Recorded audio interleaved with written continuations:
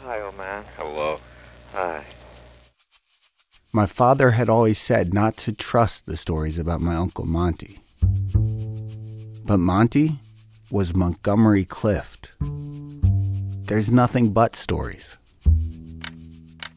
He wasn't anything like people think he was. It is a tragic story. I never found that to be true.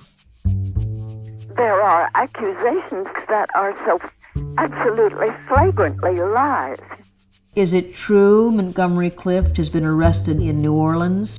At that time, it was a criminal offense, and you could be sent to prison. A lot of people's lives were ruined.